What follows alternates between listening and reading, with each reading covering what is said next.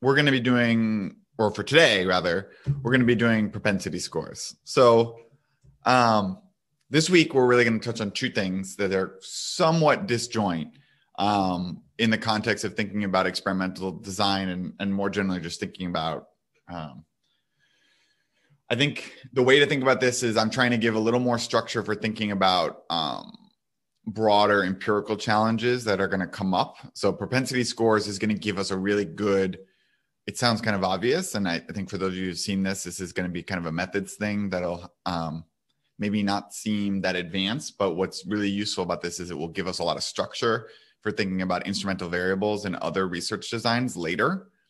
And then the other is we're going to be thinking about interference and violations of SUTVA. So if you remember, we were talking about stable unit treatment value assignment. That's what SUTVA stands for. If you say it enough times, you'll remember. And let me actually move this over so that I can see the chat. And really more generally, we're going to be talking about the idea of interference and dynamics. So these are all just sort of the interesting aspects of treatment assignment that we don't really allow for in the current setting that are of obvious interest to economists. And so we're going to touch on those on Thursday. They may come up again, but hopefully this will give you kind of the basic structure for thinking about those problems. So today, the goal, we're going to work on propensity scores. And the goal for the end days, so we're going to talk about propensity scores and kind of their general setting in the literature. Really what I want you all to come away with today, by the end of today, is to have a structure for thinking about what does the propensity score kind of reflect in terms of when we think about conditioning on observables and estimating treatment effects. And more generally, like there's this very nice literature that kind of thinks about the underlying economic model that would motivate a propensity score and kind of who that's reflecting. This is kind of Heckman's big view on this, is that if you think about things in terms of a Roy model, you can kind of map propensity scores into this literature. And so this is going to give us a lot of structure. That's where we want to end up by the end of today. So let's get started. Any questions on that so far before I get moving? Okay. Cool. Okay, so this week, oh, I already said this. Okay, so we have kind of two results from the previous, from last week that I want to kind of highlight and reemphasize again. So one of them was this thing I called the Horvitz-Thompson estimator. And this traditionally comes from just like the sampling literature, the survey literature. And we're going to talk about it again shortly, but just as a reminder, it's this idea that we reweight observations by their propensity that they were going to be treated when trying to calculate the average treatment value for something. Basically, the point being that when you want to impute missing data, you kind of want to upweight it as a function of, or downweight it as a function of how likely it was to be treated. So that's what these things do, right? So the smaller the probability is and you see it treated, you kind of upweight that value and vice versa, because this is 1 over the probability of being treated. So if that probability is very small, you would upweight that and vice versa. The second result, remember, just was the strong ignorability condition, which was the idea that DI is strongly ignorable, conditional on a vector X, if this statement was true, conditional on this vector X, that the treatment assignments are orthogonal to DI. And then there's this second piece, which is about the propensity score being bounded away from 0 and 1. So this, probability of DI equals 1, I'm going to refer to it as pi. I may lose the thread and occasionally put a p, but I'm trying to put it as pi throughout everything. This is the propensity score. So you may or may not have seen this before in a number of different settings. We're going to focus on this particular object today, which intuitively is kind of just a simple measure, right? It's an indicator function. It could be, we can make it more complicated. DI doesn't have to be an indicator for this to be useful, but it's just a probability function conditional on a bunch of covariates, where xi here can be high dimensional. And this is what we're going to focus on. So why does the propensity score matter? So this is a very famous paper by Rosenbaum and Rubin. So this is Rubin of the Rubin causal model, who kind of points out, like, okay, well, a lot of times in our strong ignorability condition, we have to condition on xi, which we think of as being quite high dimensional. The result that Rosenbaum and Rubin show is that if you have strong ignorability conditional on xi, you can condition on the propensity score, this pi, whatever the output, this scalar pi, and it will also be true that your potential outcomes will be orthogonal to your di. Another way of saying this is that conditional on pi x, of pi of x, that the distribution of the xi's is identical no matter if you're treated or untreated. So it basically creates balance automatically between the two of these. So this is basically where the logic comes from, is that by conditioning on this pi of x, which is essentially the measure that collapses down this high dimensional xi variable into a single dimension, that is sufficient to generate strong ignorability. So that may seem like, so what, but it's pretty powerful, right? Like in the sense that you've converted what is potentially a number of things, right? So we could think about all the X's that are necessary. It could be age, education, historical income, race, ethnicity, etc. And now what we said is, well, all we have to do is construct a propensity score about whether or not you're treated, and that's sufficient. And that's pretty remarkable, especially in the context in which, historically, this idea of being able to use many, many covariates on the right-hand side was a lot more challenging. So, this starts to be a little more complicated. So just to give you kind of a concrete example of what does this mean? Well, conceptually, actually, before we jump into that, let me just quickly show you what that would mean, right? So what does that mean empirically that's going on? Well, what you would do if you are, if you're thinking about where's my video thing? Here we go. If you're thinking about the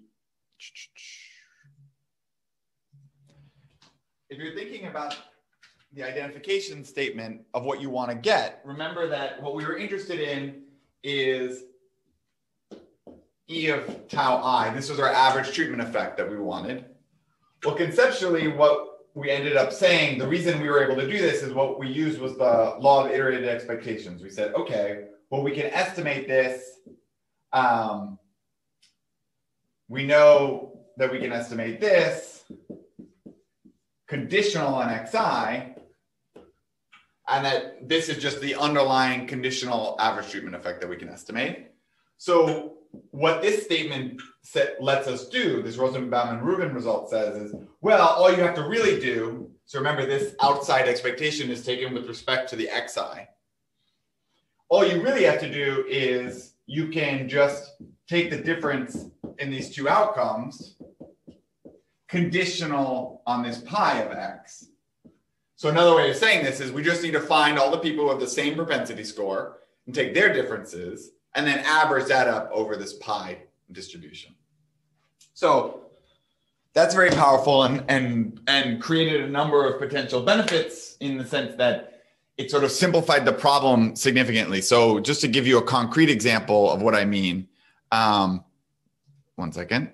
So to give you a concrete example, in the context of Rosenbaum and Rubin, they had in mind the idea that, well, what could be happening is that you're a medical practitioner and you have a bunch of treated individuals and you want to find people who look like those treated individuals, out of a large control sample. When you have many, many covariates that you're worried about potentially conditioning on for this. And so given that high dimensionality, how do you think about drawing that person? You would obviously like to match them perfectly, but that can be quite challenging. And so what this result suggested was, oh, well, I just fit a propensity score model. I construct one. And then I say, well, given that, I need to just find someone who looks similar on this pi. So that's one example of why that can be useful. There's a number of other ones. But what this does now, and we'll come back to this idea, is that this actually starts to just open up new concerns you have to worry about. And so you want to condition ideally on this propensity score exactly, right? And so it's actually very challenging to do that, to find exact matches. So this is what's called matching. So this is matching with propensity scores. And effectively, it's challenging to do this. So this is from Rosenbaum and Rubin, this quote. Unfortunately, exact matches, even on scalar balancing score, are often impossible to obtain. So methods which seek approximate matches must be used. So this is sometimes referred to as caliper matching or nearest neighbor matching. Half this class is just going to be like, what is the terminology that people use to describe these things? Because unfortunately, it's just a huge number of different things. So when people describe nearest neighbor matching or K nearest neighbor matching in the context of propensity scores, what they're saying is, okay, so let's take this unit 1. I want to match this person with a the propensity score equal to 0.33. To whom do I match them to that is untreated? Well, the closest person is this unit 2. And so this is going to be the closest match I can find. That's doing nearest neighbor. The other version you could do is set a caliper when you have more data. And a caliper, for those who don't know, is like this thing that you can use to measure the sizes that looks like this. So you'd vary the size and you'd say it only within some margin. So you'd say, I only want to take propensity scores within 0.01. And so ideally you'd have a bigger sample and you'd say, okay, I'm only going to take those matches. So these are different ways that can do this. The thing to highlight the point that I want to highlight for you all is to say, well, as I start to match these things, it becomes obvious where the problems are, right? So if I do nearest neighbor matching and I want to construct these conditional values conditional on a given pi of x, how do I do it and who should I pick? So in that example I gave you where we're matching 1 and 2 together, they're quite far away from one another. It wasn't obvious why for unit 2 you should pick unit 1, given especially that unit 4 is also really close, right? So kind of the example in this case, we had unit 1 and unit 2, 0.33, 0.14, they were the closest, so we matched them. Well, unit 4 was only a little bit further away. Why wouldn't I also use that one for unit 2 as their match? And so this matching way of doing things can create issues and can frankly create some serious inference problems as well. So Alberto Abadi and Hito Imbens have a paper in Econometrica talking about this. There's basically bootstrapping in this setting. This is called, in the sampling literature, is called hot deck imputation. So what this does is essentially create an issue in which you're resampling either with or without replacement from these samples to find matches. And that can create weird statistical inference issues. So this is solvable, but matching can create problems. So all this is to say that depending on how you impute stuff is going to create potentially some wonky issues. So that's matching when we're thinking about this explicitly. So what I kind of want to emphasize to you all is that, well, remember when we were thinking about matching in this way, matching is taking the problem very literally, right? So remember when we went back to here, we said, look, all we have to do is condition on this, and then we can find these are going to be orthogonal to one another. So let's just condition on that value and match as best we can within those categories. However, in a lot of cases, you don't care about the inside piece, right? You don't really need to know the inside conditional expectation function. Like the value of the treatment effect for pi equals 0.33 is not something you care about. Really what you care about is some average over some subpopulation. So here we're doing the average treatment effect. So we care over the whole sample, but it could be, 50% of the sample or something, some average over this distribution. And kind of the key result is that if you use this Horvitz-Thompson estimator, which also gets called the inverse probability weighting estimator, you can use the propensity scores and without having to kind of match between the two of them. What you're doing is you're just reweighting observations in order to get a better approximation to the underlying distribution. So if you recall when we were doing work with the design-based inference, this Horvitz-Thompson estimator came up because this was this idea, well, when you have random sampling, like I'm just coin flipping amongst all of you, that you get even distributions across this. What the inverse probability weighting is dealing with is the fact that some people are just much more likely to get treated than others. And so this is dealing with those fact that we're kind of going to get a lot of them otherwise. To make this really concrete, kind of imagine that this X was discrete and it was something like, education. Well, if highly educated folks are much more likely to take on a treatment than less educated folks, but what we care about is kind of the effect over the whole population. If we don't reweight as a function of this, we're going to overestimate the effect of a treatment, right? So it's very, I mean, this is just a confounder, right? It's this idea of what we're doing is we need to condition on X in order to upweight the fact that some people are going to be much more treated than others. And what's nice about this is that it really works independent of what X is like. If X was discrete, right, this would be a straightforward problem. We could just plug in with averages. This is not very complicated. When things are continuous, it becomes more complicated, but this is effectively a very straightforward exercise that lets us calculate the underlying potential outcomes directly. Any questions on that? Hopefully that's at least somewhat clear what's going on. This approach is pretty intuitive, and you should really think of this as, if we remember that expectations are linear. So really what we're doing is we're finding an estimator for one potential outcome, and then we're finding an estimator for the other potential outcome. And then we can just take the difference between the two.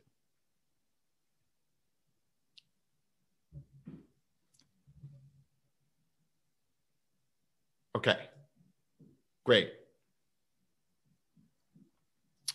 So this is just, it's kind of a fact worth noting. It sort of shows up less in the econ literature, but there's really no reason for it not to. If you think about the inverse propensity score weighting estimator, this estimator is effectively a little high variance with small samples. So in the smaller samples, what'll happen if you think about this, right, is you'll get really large or really small values of pi that can juice up your denominator a lot and may cause there to be too much weight that's put on one thing over the other. And what you can use instead is what's called the stabilized inverse propensity score weighting estimator, which is by Hayek. And what it does is it just reweights the estimates as a function of kind of where in the probability distribution they're coming from. So in the limit, this converges to the IPW. I mean, it's the same exercise, but what it's doing is it's constructing these WIs, which are the DI over, it's basically reweighting them by the overall average in the sample, right? So what it's using is the fact from the data that we should basically adjust for getting really extreme draws one way or the other. In the limit, this W just converges to 1, right? This is the expectation of this. The expectation of WI is always just 1.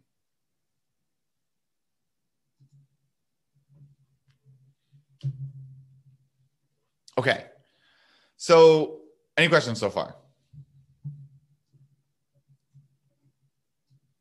How many of you have seen propensity scores? I guess you should have a way of being able to just like raise your hand if you have seen a propensity score, either virtually or physically raise your hand. Okay. So a good number of you have seen it. Okay. How many of you have actually used it in any sort of estimation? Okay, less hands now. Less hands. I would say less. Okay. And that's pretty common, I think, in econ space. And we'll talk about that in just a little bit. So next point to kind of emphasize about propensity scores is that propensity scores are kind of rarely known.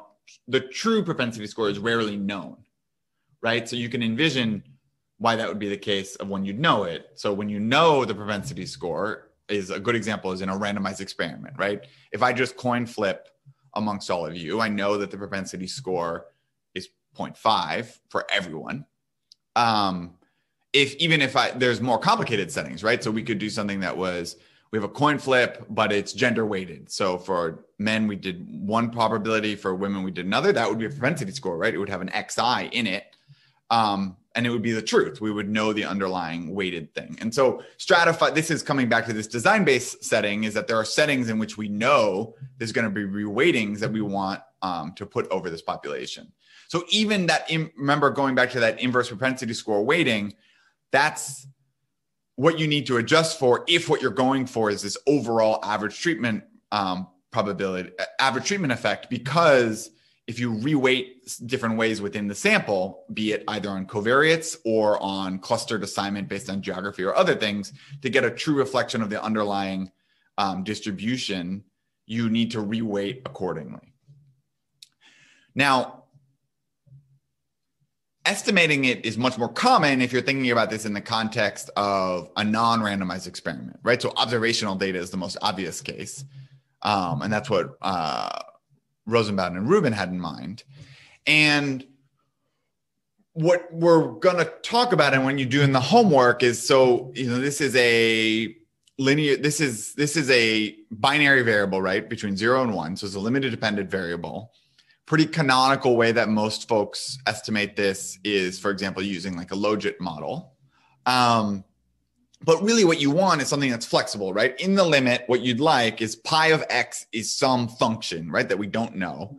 We want to estimate that ideally in a flexible way that converges to the truth in the limit. So the idea being that we would flexibly allow for interactions and controls, and that we would somehow like approximate that function as best we can. This is kind of challenging because there's, in the limit is a meaningless statement for an empiricist. But what you want to do is think about the idea that what we're trying to do is flexibly estimate this in a way that is going to converge to the truth in the limit. This has gotten a lot better in recent times. So when a lot of this literature was written that I'm referring to in here, kind of machine learning techniques and more generally thinking about lasso is just like was not a thing that folks were using. Now, there's starting to be more and more on this because we can kind of think of it. It's a prediction problem, right? We need to predict who's treated given a set of covariates. That's exactly what machine learning is very good at. And we'll try and touch on that at the end of the course when we talk about machine learning methods. One really kind of, 2 points. One is that, a linear model of pi, I wrote inherently be wrong. That's not quite right. But what I mean by that is, if you're thinking about pi and then you wanted to estimate that out of sample, for those of you who are kind of familiar, these linear probability models, right, they don't inherently take account of the fact that this stuff is bounded between 0 and 1. And so you can get the wrong number, for example. You can extrapolate the wrong way. That being said, a linear model is typically the best linear predictor. And that's, for example, what you use when you do OLS, or not OLS, excuse me, two-stage least squares. So we'll revisit this, but a lot of times when people are estimating these, they'll use a logit model and you'll kind of flexibly estimate with a sieve or with some kind of like higher order polynomials. Any questions about that? I'm throwing a lot of words at that. If you haven't seen this before, that may be confusing. Okay. One kind of, I think, pretty fascinating result, especially if you're interested in the econometrics of this, comes from this paper by Imbens, Hirano, and Ritter. This is buried in this paper sits in a literature that more generally is about something called empirical likelihood, but I'm just going to give you the intuition about it. The result is that even if you know pi, the true propensity score, it's better to use the estimated propensity score than not. So imagine you're running an experiment. You know what the estimated, right? We randomly flip the coin. We know what the propensity score is given covariates. Well, and so imagine it's just a true random coin flip, right? So we don't condition on any of one in the class's covariates. We still don't necessarily have perfect randomization, right? That we get a draw. We saw with those coin flips, we could have gotten it that 40% of the sample is treated and 60% is not. What this paper basically shows is that actually these deviations from the true propensity score are informative when thinking about the estimation of the treatment. So if you think about this, right, so we have this true estimate here, which you can think of as the number treated over the total sample, and then minus the true propensity score. Well, that's like a moment restriction, right, in GMM. So if we think about GMM here, additional moment restrictions can be valuable if there's cross covariances between the estimation at the different moments. So this is like an over-identifying restriction. And so the point of this paper is to basically highlight that actually you want to use the estimated propensity score to do this when doing the inverse probability weighting estimator. So what's the punchline for this fact is when you do this, the Horvitz-Thompson estimator, you actually, even if you knew what pi was, you want to use pi hat. So, right, like, so that makes sense. It's basically all I'm saying is I did a random experiment with a coin flip. Don't divide by 0.5 for the treated group, right? Actually use how many are treated and how many are not. And that will give you a more efficient estimator of what's going on. Any questions on that? It's kind of a mind-blowing result.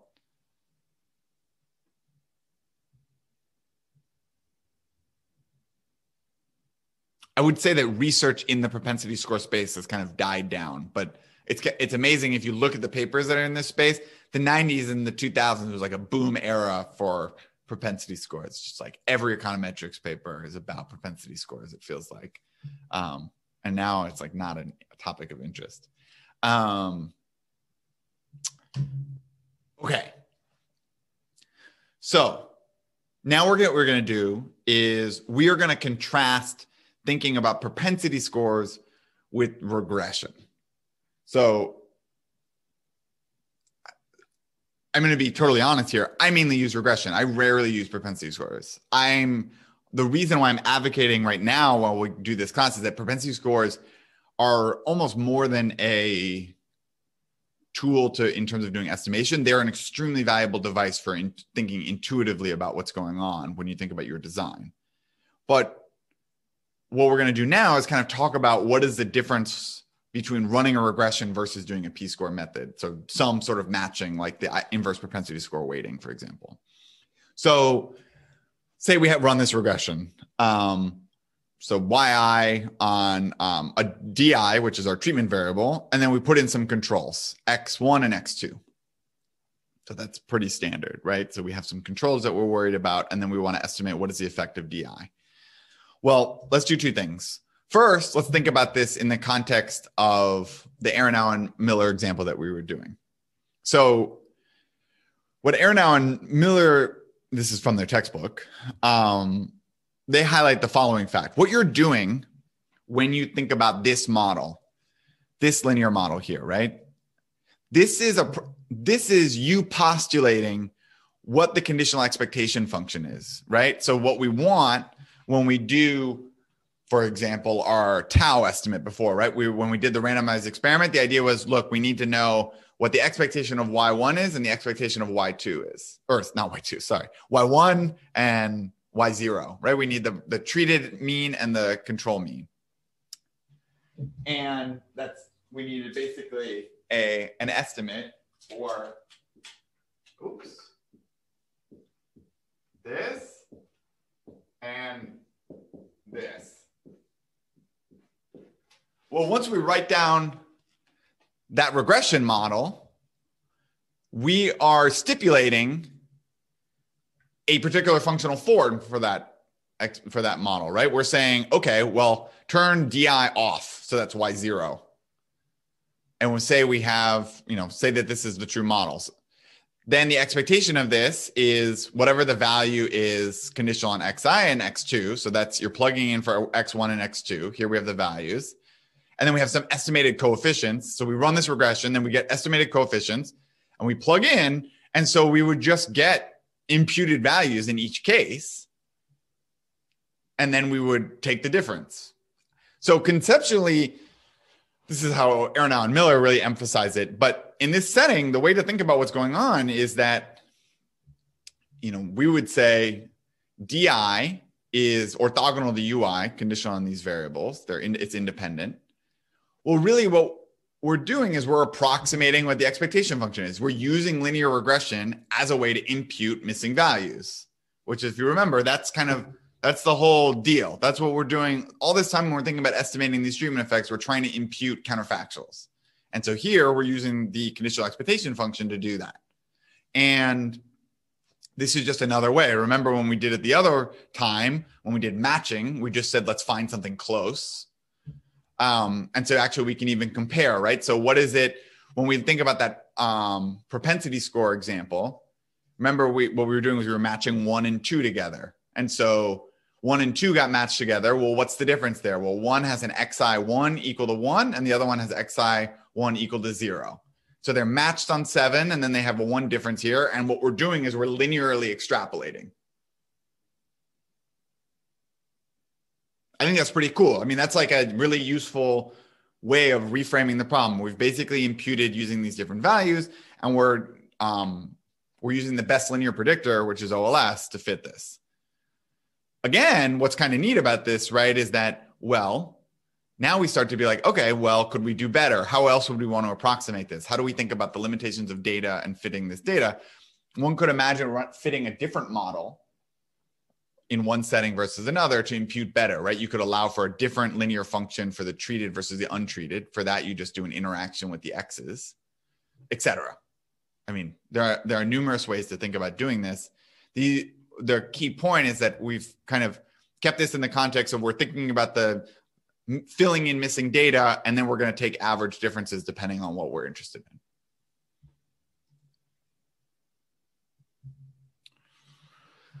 So when will this do well? Well, if our expectation function that we're approximating to be linear is linear, then we're in great shape, right? Like, that's awesome. I mean, that's unlikely, but it's great. If we don't have to extrapolate too much, that's also really good, right? So when you really have to extrapolate far, so remember what we said here was, well, the 7, all we had to do was just kind of change one value.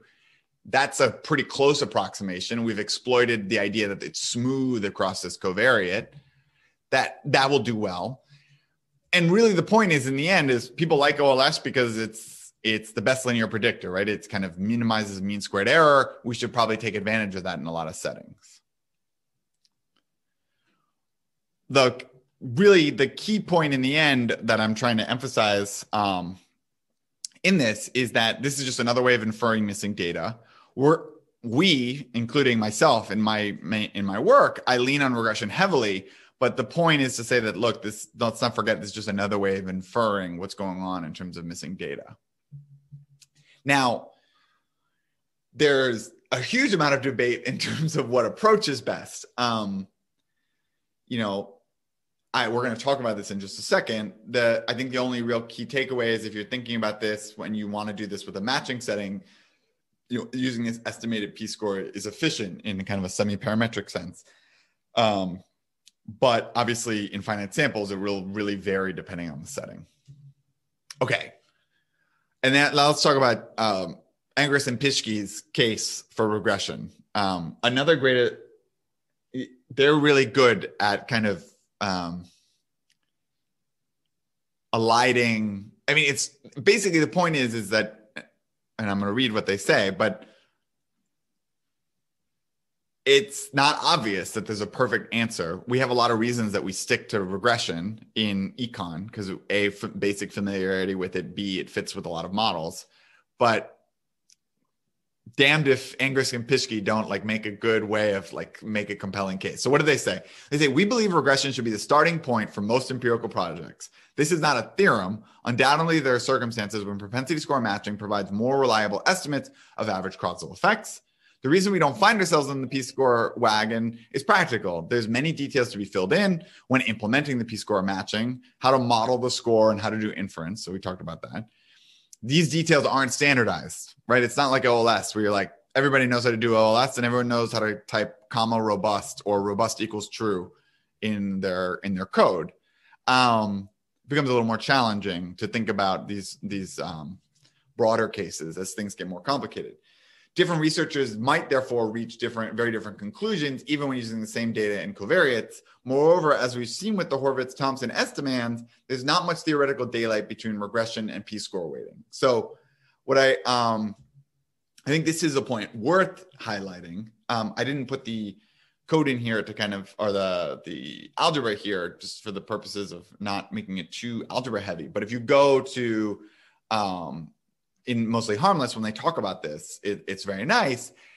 You know, the point about that, what they're saying here about the Horvitz-Thompson estimator, the IPW estimator, and covariates is that this stuff gets really straightforward when stuff is discrete, right? So when we go back to this setting, say xi was discrete.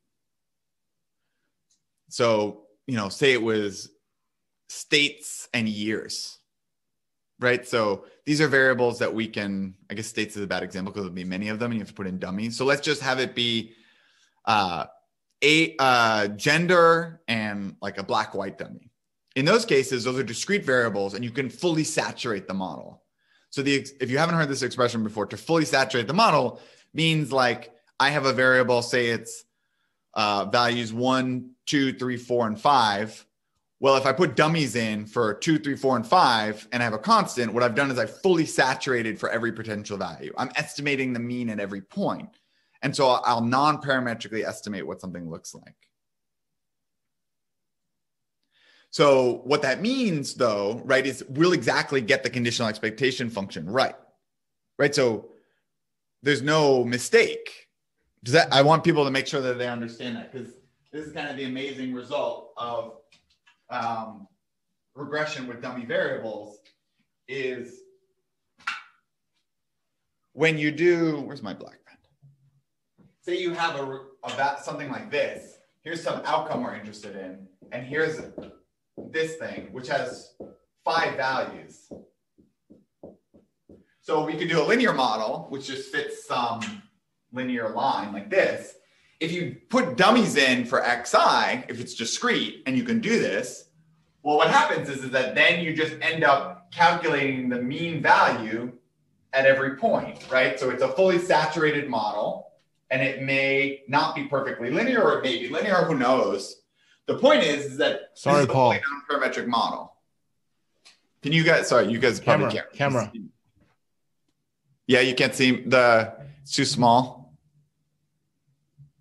Oh yeah, we'll switch the camera. Thanks, Sam. We'll switch it so you can see it more clearly. So let me make it a little brighter here. So the point is to say that when you dummy out for these things, this is a fully saturated model. What happens is that the linear model, the OLS model becomes exactly the conditional expectation function. So this is just for a bivariate setting, right, where I have one variable. You can do this in multivariate though as well, right? So I could have had xi, and then what I also have is I have xi and say another variable, which is a dummy variable. Let's say wi, which is 0, 1. Well, now I have another variable, which previously what I would have done is I would have said, okay, well, what I'll do is I'll like allow for an interaction. So allow for an interaction, I'll have like a different slope if it was a linear model.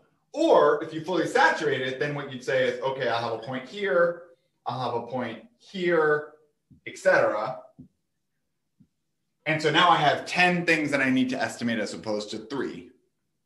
Anyway, as this becomes, when you have discrete variables, the point is that you can fully saturate the model, and the best linear predictor, which is usually indicated, can you guys see that green? Is that readable for you guys? Okay, good. So this is called, usually when you put this expectation with the star, that's for the OLS version of it, the best linear predictor version of it, of E of Y conditional on X. When you fully saturate it, it's equal to the conditional expectation function. And the point is that then this is as if you were doing matching within bins, right? We've now no longer have to think about anything complicated with p-scores or anything else. We have bins, we can bin them, we take the average within that, and then we weight over the probabilities. There's nothing complicated that goes on. So to bring this back to Josh and Jorn's point is that Angerson and Pischke basically are arguing, well, look, in the discrete case, when there's, we can just dummy everything out, it's as if you were doing regression. They're like 1-to-1. So there's not that much daylight. They're basically doing the same thing. That's more or less what they're saying. And then there's some weighting differences that matter for IV. So I would say that their punchline is that stuff is complicated in P-score. There are more pieces you have to worry about. It's less standardized, especially in economics. And as a consequence, it's a little bit, confusing to do P-score as the starting point for when you're analyzing data. There may be reasons that later you want to do it, but their view is that you can do most of this exercise in regression setting. I have to say, just because I got sort of trained in this setting, I kind of agree. I think the key thing here is that if you are interested in using these approaches, it's just to remember that these are all different ways of doing the same exercise. What regression eventually will let you do is put down, if you want to do a more model-based approach of this, you can plug in, you'll have a structural model of what's going on, and then a propensity score can be more challenging to think about. But in a design-based setting, they're kind of just trying to do the same exercise. They're trying to fill in for missing data.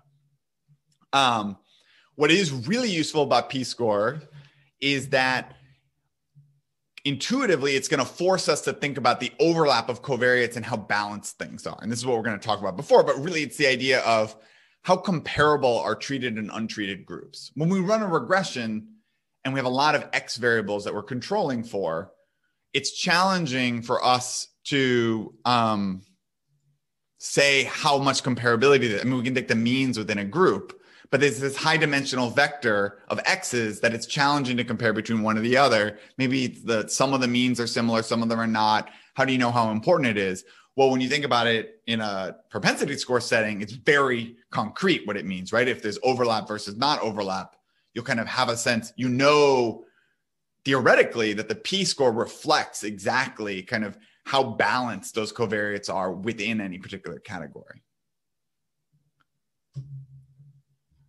Any questions on that?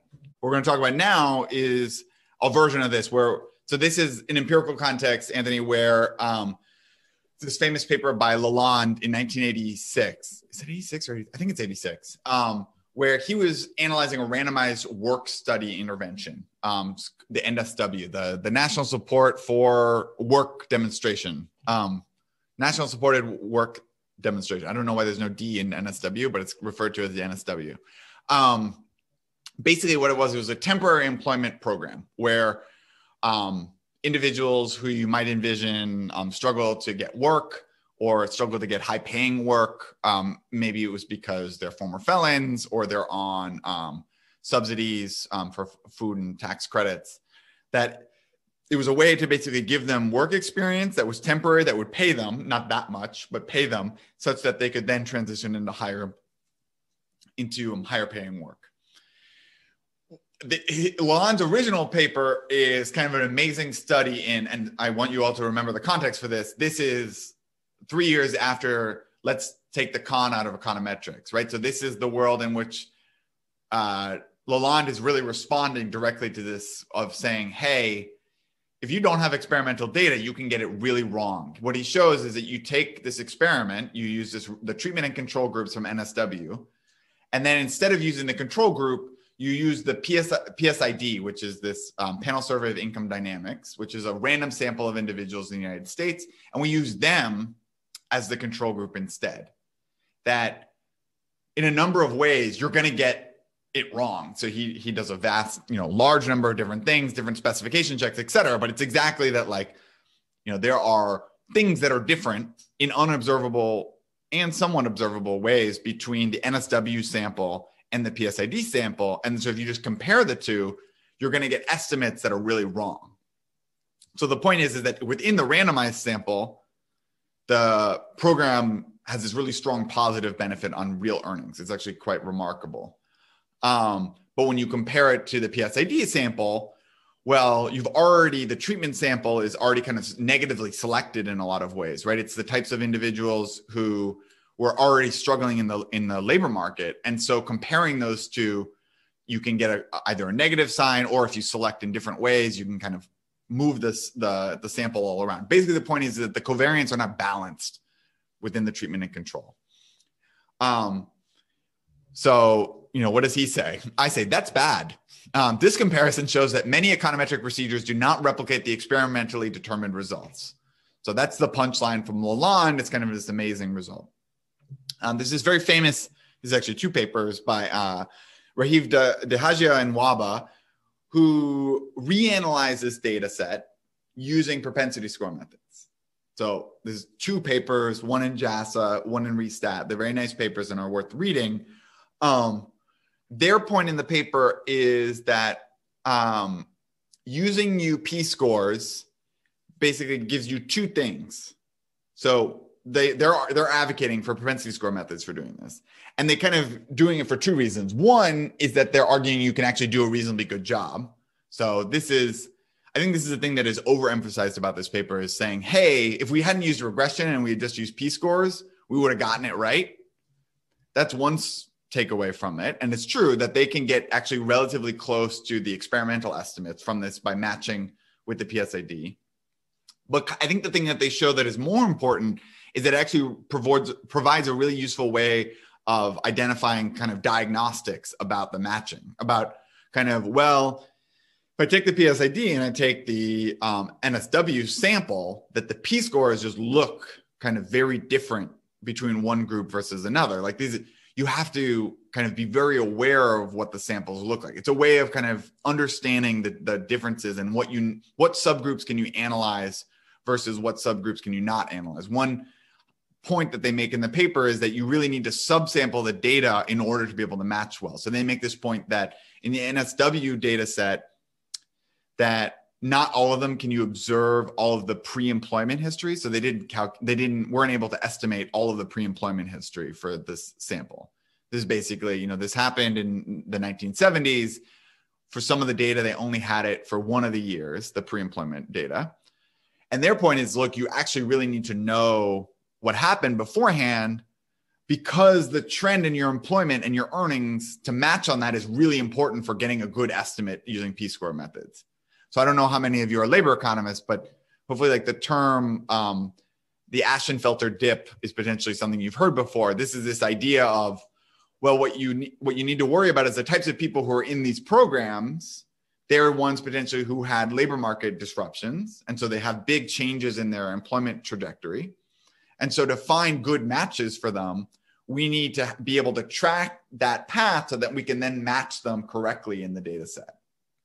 And so, there's 2 points of this Dehagia and Waba paper. One is to say, look, you can actually do a pretty good job. But two is also to say these p-score methods give you a good sense of who can you potentially sample and who can you not. Then, this is just a back and forth. Smith and Todd come back in the Journal of Econometrics in 2005 and say, well, actually, and then they have X, Y, and Z. It's very much here are the issues with Dehagia and Waba. The main point that I would say, and you're getting my perspective on this, is that it's really the subsampling that matters a lot for this. This ability to subsample to look at the 2 years before is predisposing you to be able to analyze this. And if you don't match on those, you can't really do a very good job. And that's basically Dehagia's response in the 2000. He has a response article in that issue. And he basically says, yes, of course. So in the sense saying that, and this is going to come back to how do we want to think about the economics of this versus the program evaluation of this. This is basically a quote from Dehagia. A judgment-free method for dealing with problems of sample selection bias is the holy grail of the evaluation literature. But this search reflects more the aspirations of researcher rather than any plausible reality. In practice, the best one can hope for is a method that works in an identifiable set of circumstances and self-diagnostic in the sense that it raises a red flag if it's not functioning well. Propensity score methods are applicable when selection is based on observables that are observed. In the context of training programs, this followed a suggestion from the training program literature, which suggests that 2 or more years of pre-treatment earnings are necessary. So this is Ashenfelter dip. In terms of self-diagnosis, the method and the associated sensitivity checks successfully identify the context in which it succeeds and which it does not, at least for the NSW data. It doesn't provide a silver bullet, a black box technique in which you can estimate the treatment effect under all circumstances. Neither developed as a technique nor Dehazian and Waba have claimed otherwise. However, with input and judgment from the researcher, it can be a useful and powerful tool. So this is a little bit also, I think what's funny about this, you can almost think of this paragraph as a response to this Angus and Pischke paragraph I showed you before, right? Which is, yes, it's nice to have things that are just plug and chug, right? So I think Angus and Pischke are saying, hey, we want something where you just instate and you're typing reg y on x and everybody does the same thing. And Dehazian and Waba are saying, well, maybe we should expect from our researchers like the ability to think carefully and do stuff on their own. I would say that a similar kind of analogy is done when thinking about machine learning techniques now versus doing something with regression. You know, machine learning, it's like there's all this off-the-shelf stuff you have to tweak and worry and think about. And some people view that as a bug and some people view that as a feature. And this is kind of a debate on how you want to do this well and be transparent about what you're doing. Any questions so far? So this gets a little bit to Anthony's question about what is the problem? I mean, problem is the wrong word, but it's more, you know, we've been emphasizing this in here for this setting. You know, the randomized experiment is kind of the ideal. And then we have this, we're trying to do stuff with observable. It's nice because we can check our work. Well, the problem with these methods, right, is that we've initially motivated strong ignorability under settings with random assignment or something that's approximating it. But in a lot of settings, you don't have that. You're just using observational data, and then you're going to use p-score or regression to estimate a causal effect. Kind of this great line from this Heckman, Todd, and Ichimura paper about propensity scores. This is their 2004 restud, which I think is amazing, which is, ironically, missing data give rise to the problem of causal inference. But missing data, i.e. the unobservables producing variation in D, conditional on X, are also required to solve the problem of causal inference, right? So in other words, we need variation in D, but we don't know what's causing it because we've conditioned on all the things we can think of that are potential confounders when we do this. So in other words, if we're controlling for X, what's moving D? So this is a typo. This should be an additional source of variation in D that we're not capturing, right? So if we wrote down a regression, right, it would say, well, there's a UI or something that we don't know whatever UI is. So let's think about that for a second. So just think about why does that have to be the case that there's an additional source of variation, right? If X perfectly predicted D, why would that be a problem? So this is an example that comes from actually their Mastering Metrics from Angus and Pischke's other book that one of my friends showed me, which is, think about D as being some sort of medical treatment that we're interested in. We're selected by a doctor or a nurse or some medical practitioner. And Y is a subsequent health outcome. So we want to know what's the effect of D on Y. Well, if D is perfectly predictable, say there's always a rule that a doctor uses to predict it, right? It's the age of the patient, the doctor's background. We could perfectly predict D with no error. If we know X, we know D. Well, can we identify the effect of D on Y? Well, it turns out the answer is no, right? And it's like, anyone who does regression, probably notice this, right? So the second example here is if you ran a regression where you did Y and DI and X and DI would be perfectly collinear. You'd never be able to identify D, right? It also, the other point is that it fails strong ignorability, right? We don't have this aspect to which there's variation in DI given X. So we need, quote unquote, exogenous variation in DI. We need some sort of random noise moving around our variable of interest. Wanted, quote unquote, exogenous variation. This is like graduate school for most people. I want exogenous variation in something. And a structural econometrician would say something like, look, the variation in D is driven by two pieces. There's X, which is these terms that we were talking about, which are potentially confounders or endogenous, and there's some V. But what is V? And then much of the time we don't know what V is. And so this comes back to this point about research design. And I think, I got a lot of, I posts are our lecture notes online. And so then I post them on Twitter for all the econometricians. Everyone is very bored during COVID. And so lots of econometricians are arguing online now. And so many, this idea of research design, this is kind of debatable, but this is coming back to kind of this point about when we're thinking about something, designing variation in D, this is where it comes from, right? It's like, we have this V, we think it's driving this, but if we don't know what V is, how do we make a positive case for what is affecting us versus affecting our treatment versus not? Another way of putting this, and I think this is kind of the more worrying way of saying this, is that if two units are observationally identical, but they choose different outcomes, well, there might be, there's kind of two ways you can think it. You'd be like, oh, well, I just got lucky. There's a bunch of random noise in it. And it's like one day it was raining, one day it wasn't, and it didn't matter. Or you're like, wow, there must have been something really different about those two people and they sorted. That's a story of adverse selection, right? When you write down a model and does this, there's huge sorting that happens across this in some types of adverse selection and information asymmetry settings. So just what's really nice about this, and this is what I think is really valuable about p-scores above and beyond these methods for estimating treatment effects, is that we can start to think about the treatment and control group in this distribution of p-scores, right? So consider this p-score distribution, there's two p-score distributions here, right? So we have pi of x, and in our setting here, there's a lot of overlap, right? So if there's, I just randomly generated this data, but the green line is the treatment group, the red line is the control group. If we wanted to estimate the treatment effect in this setting, we take our data for these different people and re-weight as a function of where they show up in this distribution to get the overall average, right? This would be, it is what it is. There's lots of places here where what we're doing is, both groups show up. So you take the middle around 0.6.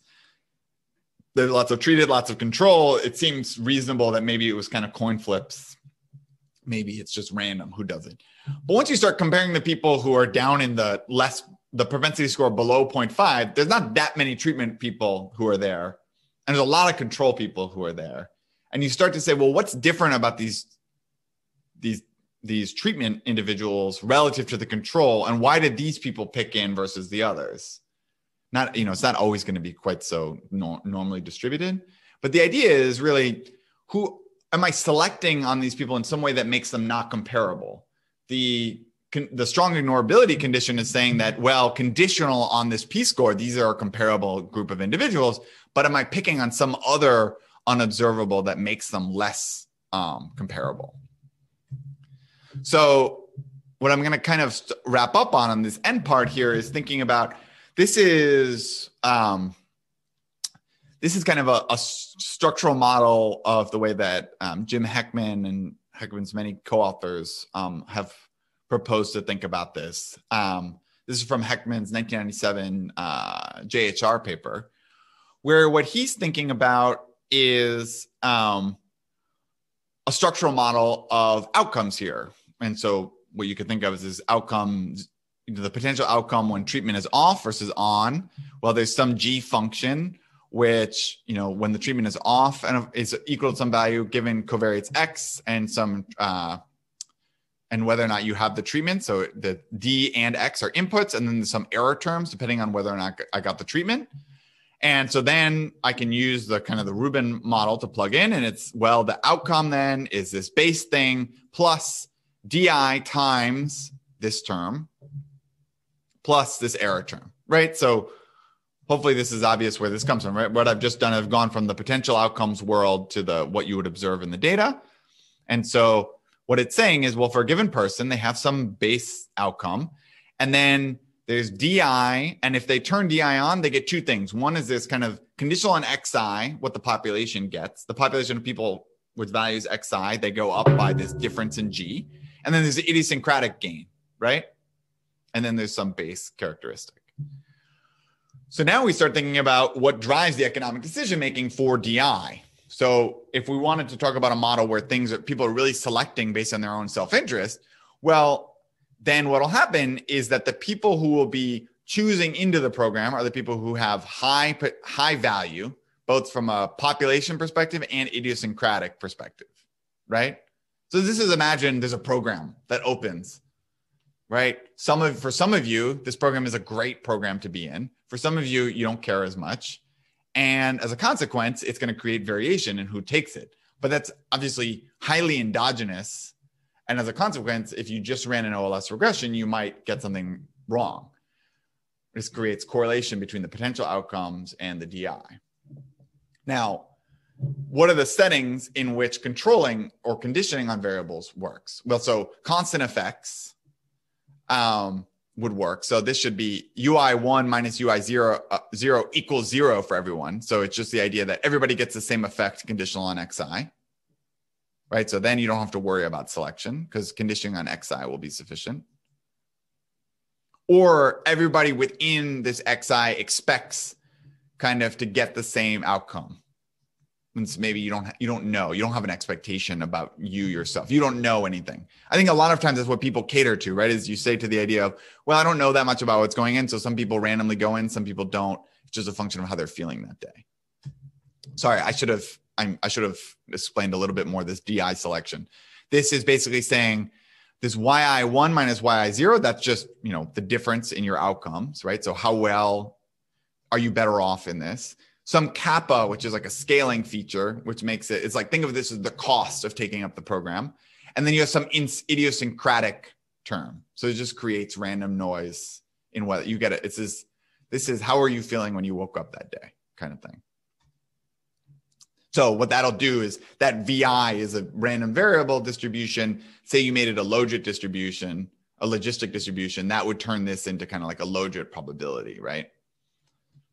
So what does this mean? Well, if we think about it this way, then the p-score, right, is just generated by that variable distribution. It's the difference in the population gain plus the difference in the idiosyncratic gain plus some kappa term greater than some random variable VI.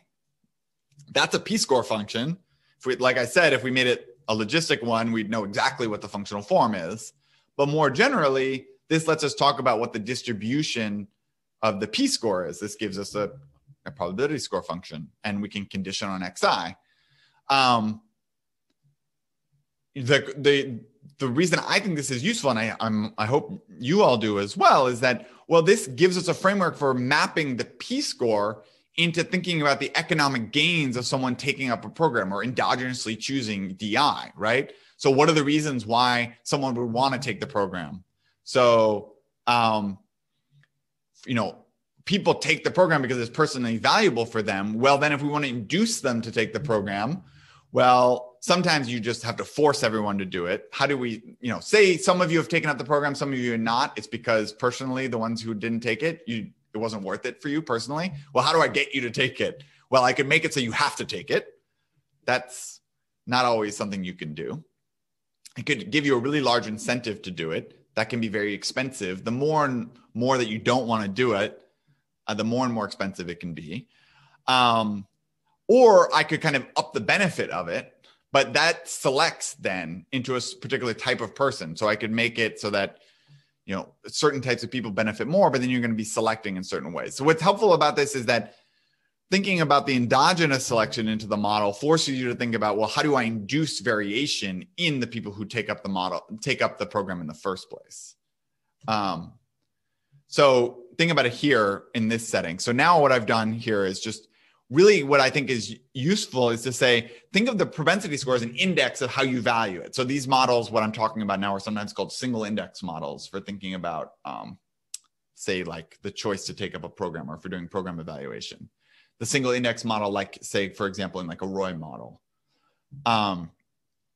So what we want is something that varies individuals' valuation of the program. So if we look at this graph on the right, who benefits from the treatment, right? So under that model we just stipulated, well, the people who are very likely to take it are the ones who had high personal value of taking it. Those are these people on the right. So these people on the right had a high, overall have a high value. And the ones who didn't take it in this blue, so where the blue text is, think about what our propensity score model says is, the ones who took the treatment here, they're the ones who had a high value for the program. So they have both a in terms of the X size, they have a high personal value, and in terms of their idiosyncratic value. As a consequence, if you're a person whose propensity score, now say we had split this into treated and control, well, if I find someone who's on the P-score up here, but they're in the control group, the Roy model would suggest that, well, the reason they didn't take it is because they had a very strong personal idiosyncratic reason to not take the treatment. And vice versa on the left side. So that's conceptually exactly the intuition that we had for thinking about a confounder. But what's really useful now is we start to say, okay, well, now what we want to do is randomly shift people's propensity to take up this program. And so one way in this underlying model that we would do this is imagine that we just shifted kappa around. If we shift kappa, so for some people I make kappa equal to 0, and some people I make kappa equal to whatever, 10. Then what I'm doing is I'm inducing more or less people to be in the program, because what I'm going to get is I'm going to get people whose valuation have changed as a result of this. So what I'm doing is I'm basically moving around spaces in the propensity score function space where I'm integrating over that part of the space that I've managed to shift people in.